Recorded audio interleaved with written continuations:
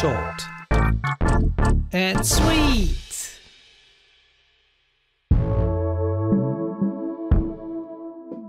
This scene consists of 1, 2, 3, 4, 5, 6, 7, 8 objects. The 4 wheels of the car chassis, the light which shines from the left, it's a directional light, and the blue surface. There are often cases, especially in compositing, where we need to render only the shadow of the car. Now let's have a look at the rendering as it is now.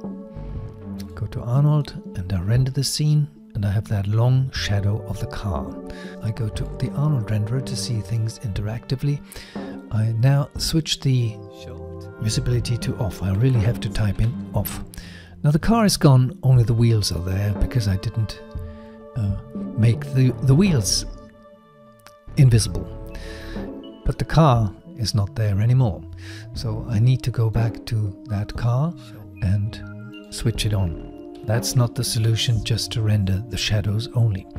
The solution is this. I select the car again, go to the attribute editor, and in the attribute editor of the car shape of our object here in the scene, the chassis in this case, I have an Arnold section, and the Arnold section has visibility subsection where I just can tick off primary visibility. I see that the shadow of the car is being rendered as well as the shadows of the lights.